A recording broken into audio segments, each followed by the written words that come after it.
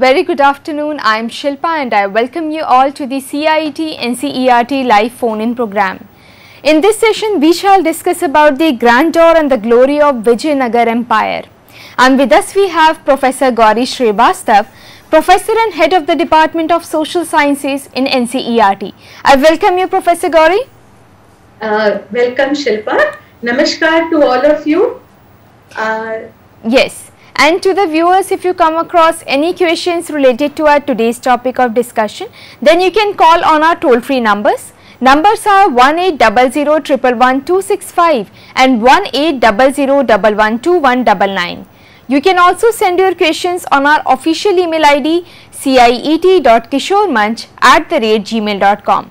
Moreover, you can comment your questions during our YouTube live streaming, which is happening now, and our official YouTube channel is NCERT Official. So ma'am, first of all, if you could just start telling our viewers what would be the subject matter for our today's session, what all points we will be discussing today. Yes, Shilpa, thank you very much. Today we will be going on a journey of bygone days. We will be discussing about empire, and I am sure you must have read in your earlier classes about the great empires that was founded in India, and I'm sure you must be remembering just now about the Mauryan Empire. We know so much about it. Now today let me take you on a journey to the southern part of our country, stretching from the river Krishna deep down the southern peninsula. And you must have read in your class 7, and some of you are in class 12, the glory and splendor of the great Vijayanagara Empire. This empire is also known as, if you translate Vijayanagar, is the glory and the victory of an empire, the city of victory. If we say Nagar, and now you must be reading about Nagara. So Vijayanagara Empire was known for its splendor and glory, because when you now think about an empire, what makes an empire? Just think about it. To my mind it comes, we say call an empire because it has a large expanse of territory. 1, it has a strong military base. 3rd, it is known for its economic prosperity, because an empire expands if there is prosperity. There is good law and order situation. And it's known for its architecture, music and craft. This goes into the making of the splendor and glory of an empire. Now all of you must have read about the remains of Hampi. Yes. In 1986, you all know it was declared as a World Heritage Site because of the archaeological remains. Many of you must have attempted questions in your classes, as well as you have seen your question papers of the last few years. There are questions based on Vijayanagara Empire, source-based question, as well as long answer questions. So this is why this is very important to know about this empire, because it is also part of your assessment. Now let us go to the bygone days and see that when you talk about an empire, what comes to your mind? How do we know about an empire? We know about an empire because we have sources. And if you recall one of my earlier sessions on sources in history, I said they are sources as well as resources, because we do not know about a place or people or society unless we tap multiple sources. So for this empire also we had lot of sources. What are these sources? Now you know there are oral repository. Oral because they are not written, they are in the memories of people. And you know that when the earliest person who actually started exploring Hampi was Colin Mackenzie.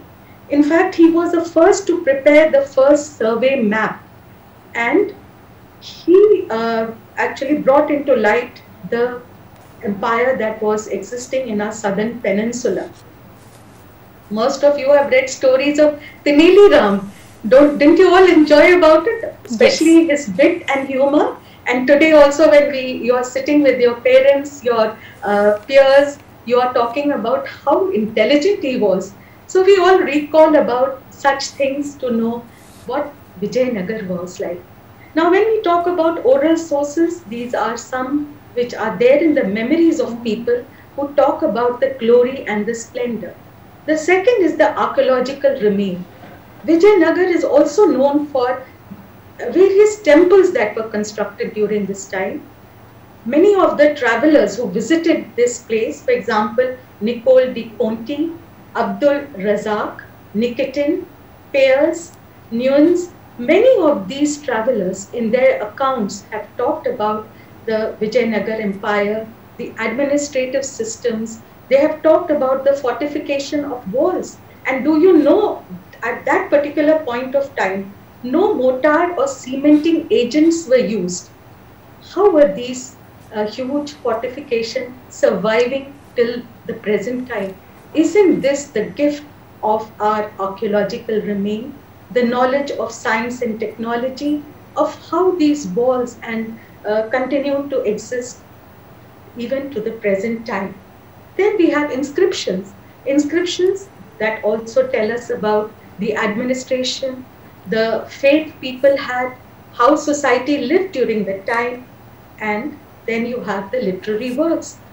It is very interesting to know that the literary works that were composed during the period, I will be showing subsequent slides, were written in Sanskrit, they were written in Telugu, they were written in Kannada and Tamil language, 4 languages. And you can yourself imagine what a plethora of resources we have to know about the grandeur and the glory of this empire.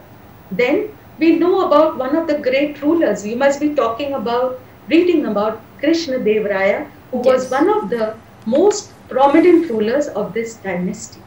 Now, when you talk of Vijayanagar dynasty, it was not one. It was ruled by several dynasties. You have the Sangama dynasty, you have the Saluvas, you have the Tuluvas, and then the Aravidus. These were the 4 important dynasties that were ruling the Vijayanagar Empire. Now let us come one by one, because when we talk about an empire and we talk about the remnants of the empire, let us first look into the archaeological remains.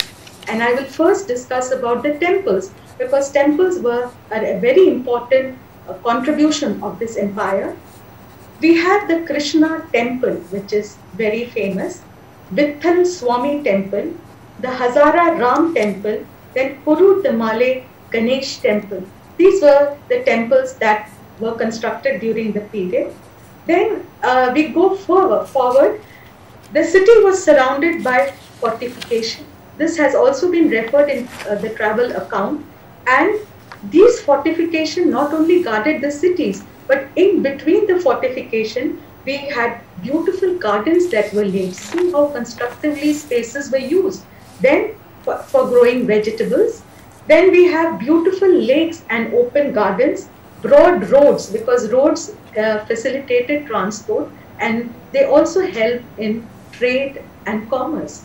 Then we had the palaces where the kings lived, and these palaces had were meant for both public as well as private audiences. Then the halls. Pillars were a very important part of the construction works that was happening during this period. And these halls were decorated beautifully with paintings, sculptures, and they were made mainly of stone and wood. Horses were the most common animal to be depicted on the pillars. I'm sure after you have seen this YouTube, please go and see the YouTube. There are many pictures of these beautiful temples that are there. It will inspire you. You may not go for a visit, but you may see it visually and have a treat for your eye to see the splendor of their architectural remain. Now, when we talk of architecture, we also have certain features. What was something very important that stand out and make it a unique Vijayanagar style? This is the monolithic pillars, ornate brackets, decorations on the wall. Now the temples that were constructed were known for their mandapam, open pillars, open pavilion. The temple had garbhagriha, sanctum cells, where the presiding deity was installed. The gopurams were towers, and you can see how beautifully, intricately they were sculptured with live images of men and women. The temple building activities of Vijayanagar produced a very unique style called the Vijayanagar style.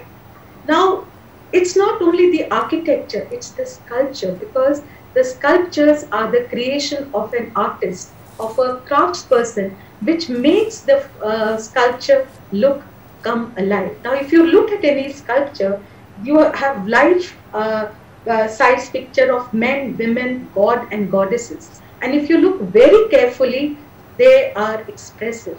Imagine a craftsperson working in that particular time. It was not just mechanically, patthar ko tarashna, but putting his whole emotion into that creativity of his creation. And the second thing were horses, as I said, they were also very important part of the construction.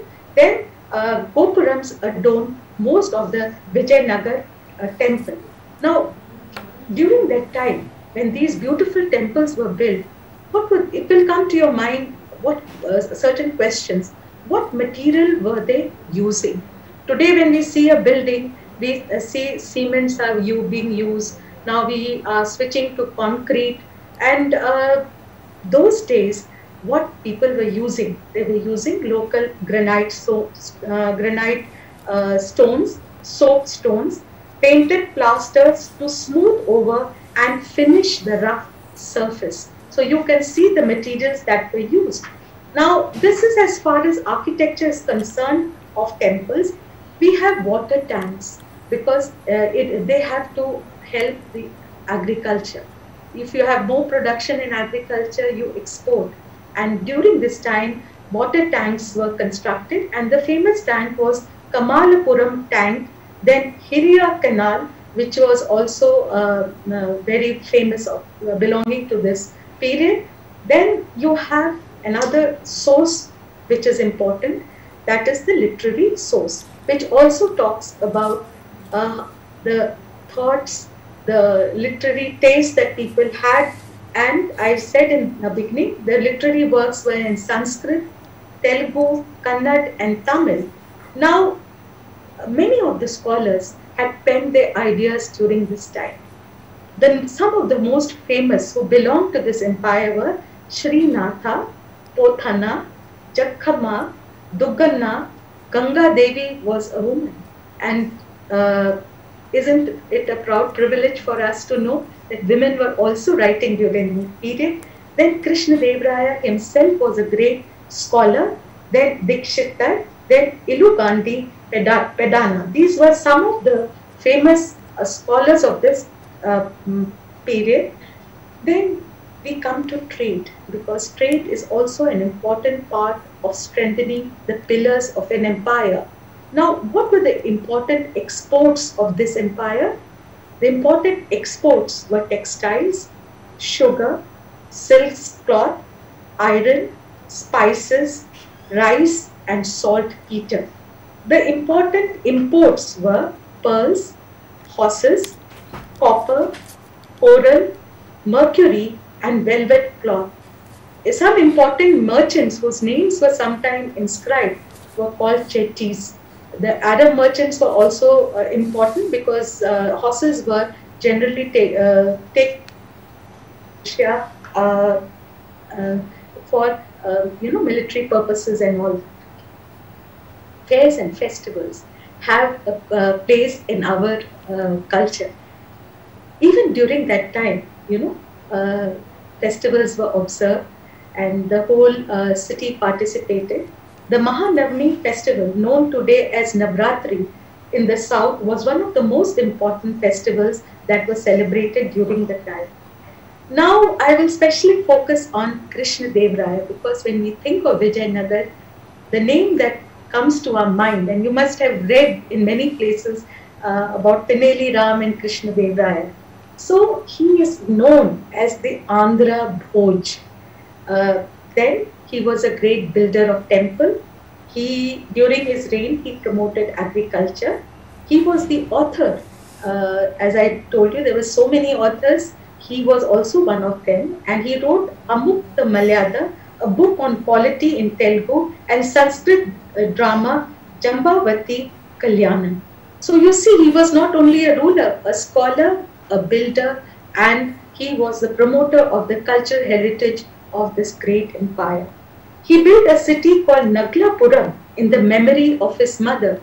Then he built reservoirs across the river Tungbhadra called the Vallabhapuram, and a channel called the Basavana were constructed during his reign. So you can see the important contributions made in the area of architecture, made in the area of the welfare of the people, that is construction of canals, and also promoting trade.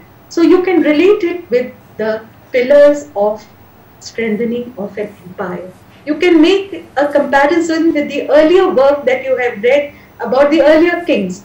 Of course, there cannot be one-to-one comparison, but you can yourself know that what is the difference between a state, an empire, and a kingdom.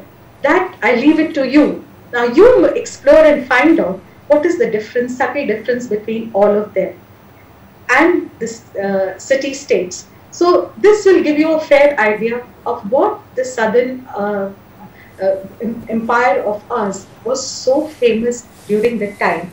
Now, when you talk about this, one thing more I would like to add about the administrative system, because that was also a very strong part of the Vijayanagara Empire. And if you know, you must have read about the Rayas and the Nayakas. And Amar Nayaka was an important major political innovation of the Vijayanagara Empire. The Amar Nayaka were military commanders who were given territories to govern by the Rayas. They collected taxes, they kept some for their own upkeep, and the money that was left was also used for administrative purposes. They maintained contingents of cavalry and elephants, which were supplied to the king for the warfare purposes. So this system of administration was also facilitating the king, and this is how you have an empire that left behind the memories of splendor and glory. And Hampi, as you all know, if you have visited, you can see the remnants and yourself imagine that, yes, we had an empire called the Vijayanagara Empire.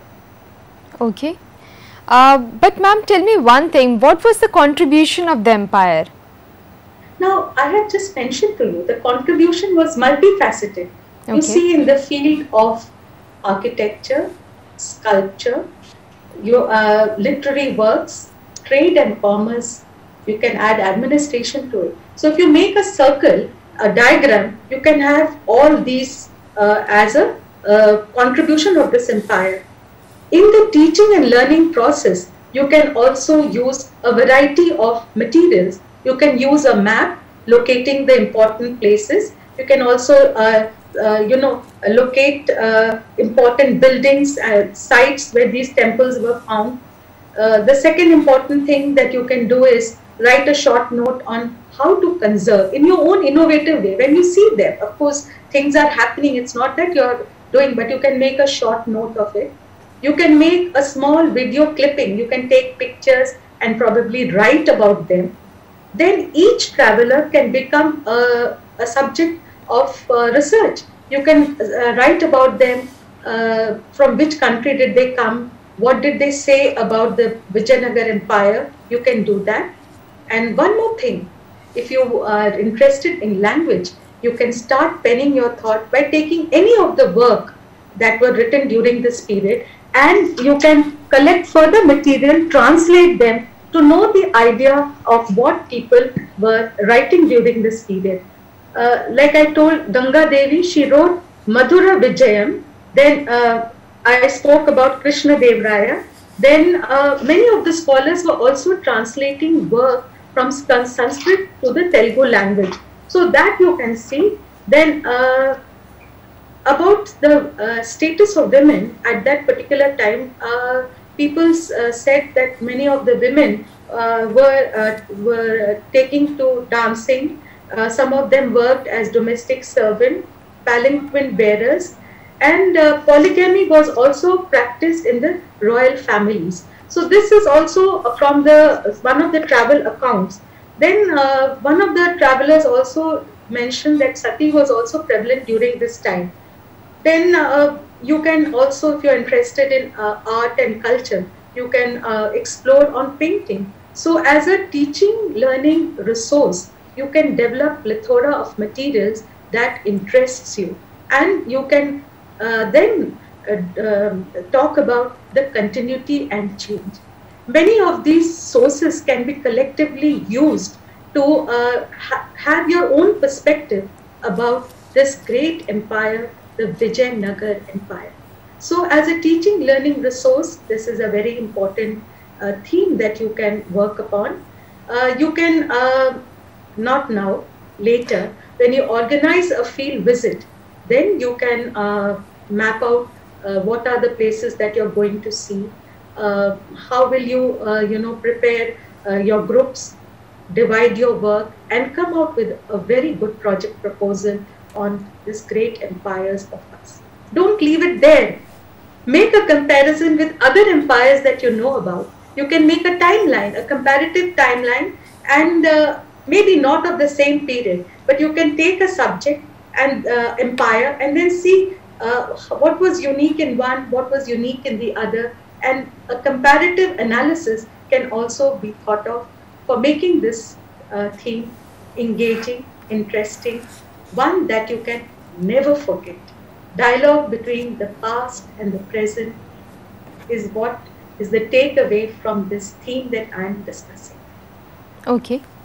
Ma'am, here I would like to take one question the viewers want to ask you. The one question has been asked by Miss Madhulika from Lady Shri Ram College, and she wants to ask you that, ma'am, Vijayanagara Empire is one of the greatest empire in the down south, was used to be, but still in the administration hierarchy, women had got no dominating position, or let's say strata. Why so? Now, well, again, it is the sources from what we know about. Now, why they did not get, it was probably because during that particular time, women, positions were decided by the rulers themselves. Women were in the domain of culture because they were contributing to literature and all. As far as the why is concerned, I think both of us need to explore and find out that what was coming in between. But definitely Krishnadev Raya, when he's started a township, he named it after his mother. So that is there. I mean, the recognition is there. It's not always holding a position, but realizing the worth of what women can contribute is also a recognition.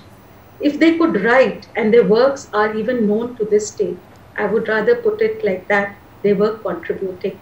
They had a say, and that is how I would answer yours. And let's work together and find out about this why. Yes. So Madhulika, if you will explore something, if you will read something, you can share that with us.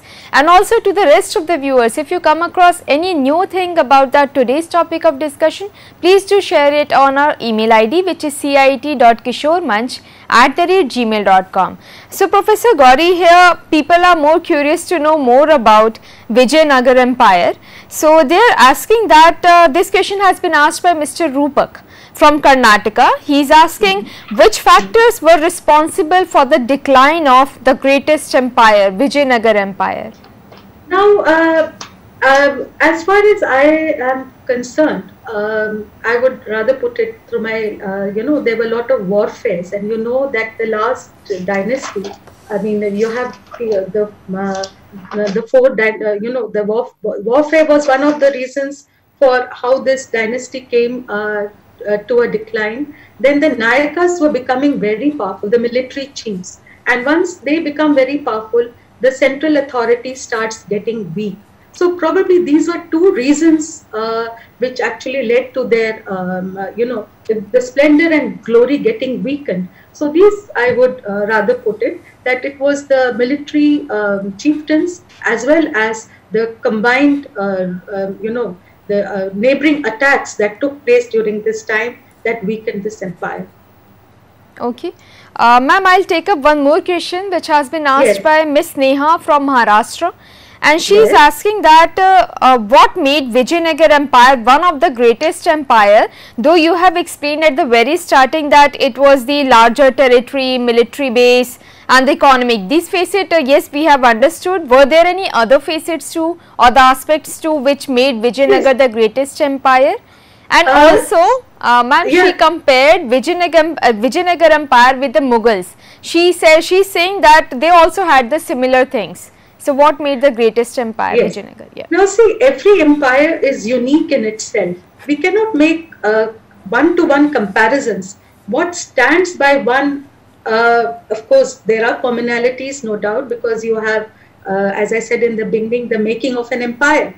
But there are uniqueness. As far as Vijayanagara Empire is concerned, the uniqueness was its contribution towards art and architecture, especially the temple building architecture and the royal palaces, the canal systems. So this was one that I would like to put across. Whereas in the other empire, there were fusions taking place, because when cultures interact, the two cultures have some commonalities. Here, whatever I have read was the certain architectural features that were unique.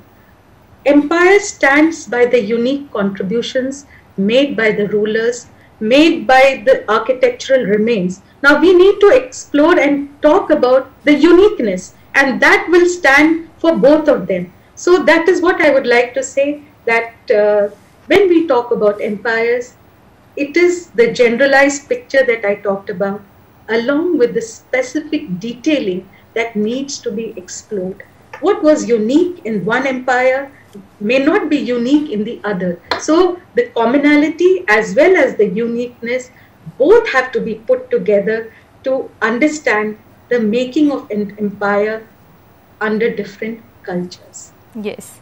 And ma'am, we should feel glad that viewers are actually participating in, they are actually curious to know about the Vijayanagara Empire. So they are actually, yes ma'am.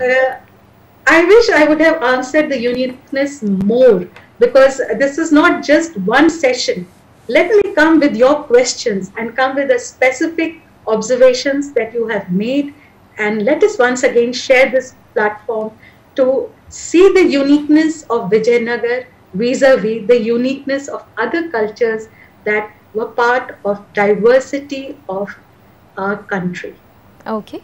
So ma'am, I'll take up one last question which has been asked by Mr. Satyajit through email. He is asking that you talked about sources which included oral repository, inscription and literary work. So particularly for the inscription, you said that it tells us about the society lived during that time. How is it interlinked? Can you just explain it a bit more? It is not, the way you're asking, it's not interlinked, but is knowing the empire much better, because inscription talks about variety of subjects. It talks about law and order. It talks about patronages that were made. It talks about society. It talks about different aspects. So you cannot interlink, but together we construct the knowing of an empire. That was what Vijayanagara is. And I said there are inscriptions across. When you want to study about other empires or about other resources, they are written in different language.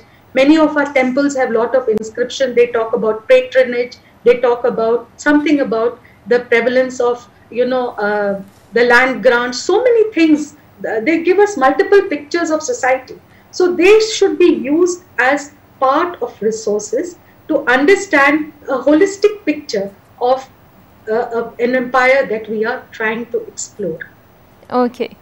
Ma'am, we are still left with like 3 minutes, so I'll take up one more question, and it has been asked by Miss Kritika. She is asking that how knowing about the bygone culture will help us in the contemporary world. Well, one of the objectives of teaching history is to have pride in our culture and heritage. And that is how I see, when we talk of bygone days, it's also having pride that when we did not have so much of knowledge of material to use, didn't I talk about the cementing were not used? Now we use cements. Those days, how people were constructing, how these gopurams were getting constructed when we did not have cranes. I mean, imagine seeing those temples, how people would get such pillars transported. These questions will provoke you to think that even during those times, the aesthetic sense of people was so developed. They could create, and what is important is they have lived over time. Even to this day, we can, though I mean, you can't see those buildings intact, but they still continue to exist. The fortification, the canal system, what all I am talking about is basically, having pride in what we had. And it also gives us how they were, how they have remained to this day. What is so important that, they have not faded with time. They give us an eye view of how technology was during that time. Literary sources tell us that how language was developed during that time. It's not that we talk of a language, but when we write in a language, we're actually developing it. And it was not just one, 4 languages you can think about. Now, I'm not talking about any one of the sources that you're going to think about. I'm talking about how these languages helped us to know about society. A lot of good work, I know, have been based on literary work, where authors have used these as a source material to understand society under investigation of their own interest. So this is how I see. This is giving you just a holistic picture, but opening a Pandora box for further researches.